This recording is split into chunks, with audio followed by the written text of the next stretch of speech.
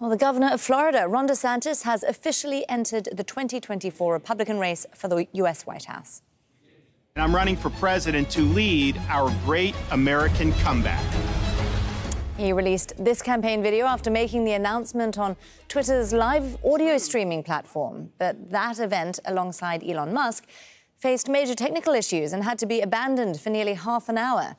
DeSantis will take on his one-time backer, Republican frontrunner Donald Trump, as well as several other candidates.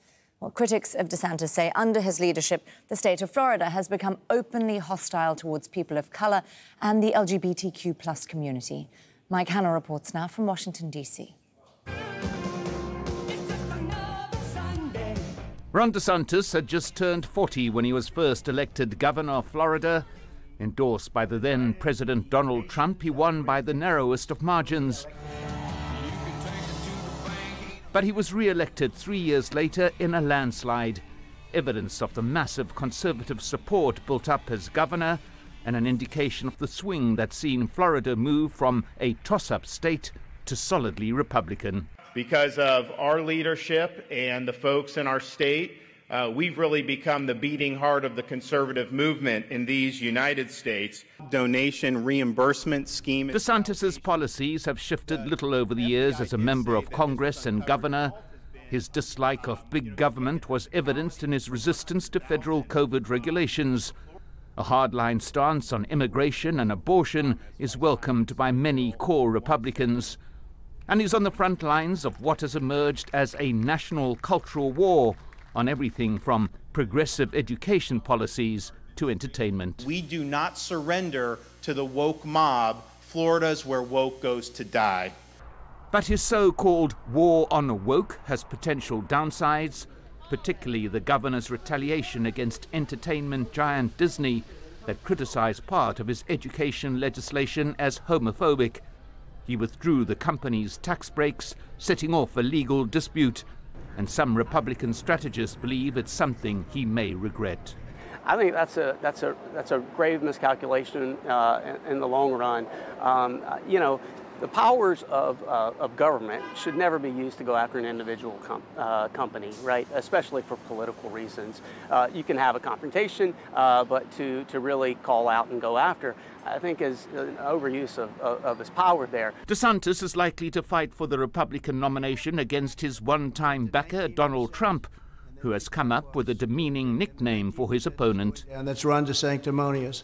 And you've been watching him fall. He's falling at record levels, and we'll keep it that way. There are other candidates taking on Donald Trump for the Republican nomination, but at this stage it appears that only this Yale and Harvard Law School graduate has a viable chance. Mike Hanna, Al Jazeera, Washington. Well, Adolfo Franco is a Republican strategist, and he says DeSantis will have to distinguish himself from Trump amongst Republican voters. The fact is, to date, none of the credible candidates for the Republican nomination have disagreed with President Trump in any meaningful way on any policy issues, and in fact have defended President Trump with respect to the political and legal persecution that is going on in New York and Washington and in Georgia. At some point, Governor DeSantis is going to have to say things that differ with President Trump, or certainly criticize President Trump more fully if he hopes to get any traction. He is a governor. He's been extraordinarily successful. He's had a very distinguished military record.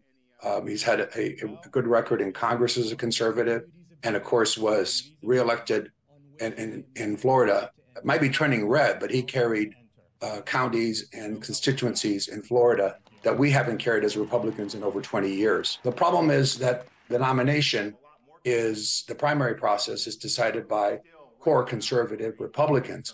And the vast majority of Republicans identify very closely, personally with President Trump. They're loyal to him as a person in the first instance. And secondly, have a suspicion that other than President Trump, everybody's saying what they need to say, but President Trump actually believes it. And the other Republican candidates are merely stating things that they believe the Republican primary voters want to hear, but in their core are willing to compromise on those principles.